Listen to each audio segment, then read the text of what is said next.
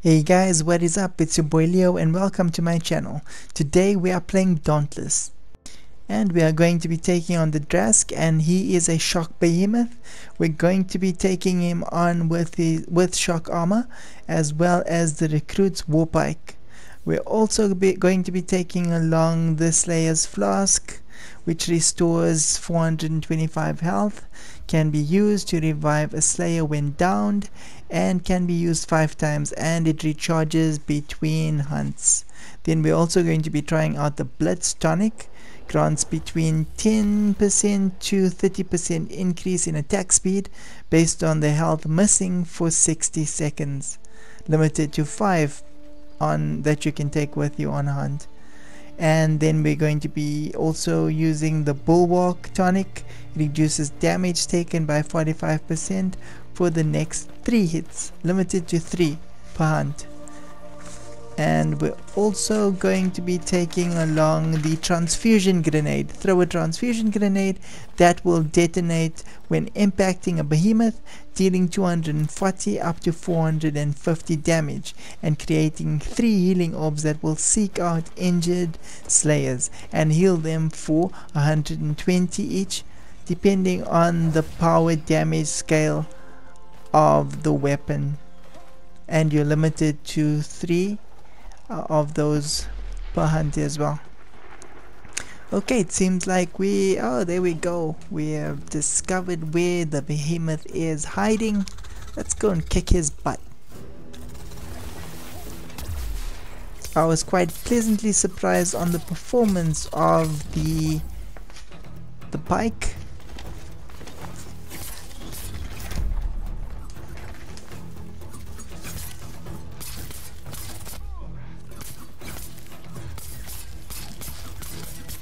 The Pike is quite a quick weapon.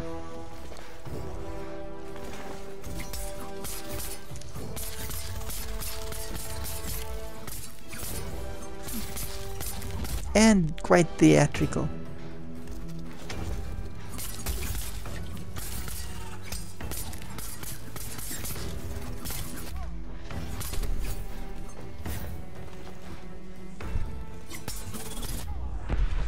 The Drask is quite a quick opponent, and he's got this rolling attack that he does. That's the use of a fusion grenade. Does quite a bit of damage, and that's the use of the healing potion.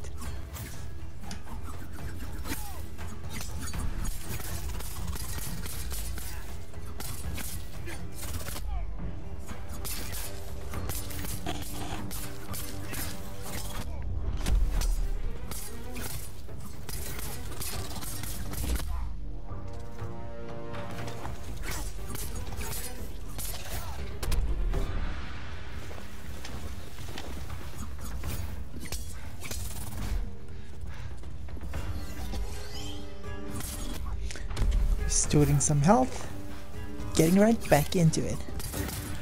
I have a shield that is activated through the lantern, and that is the L1 button. It can be used once every recharge and protects you from 1 hit at a time.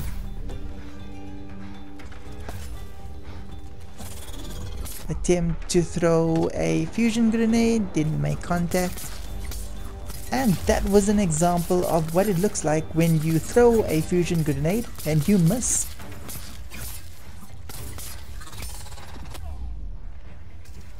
Shield is recharged and used and taken away. Well, it does protect you from that one shot. The Drask has now lost his tail. Seems like we're getting somewhere with defeating him. This is what a fusion grenade looks like when it hits the target directly.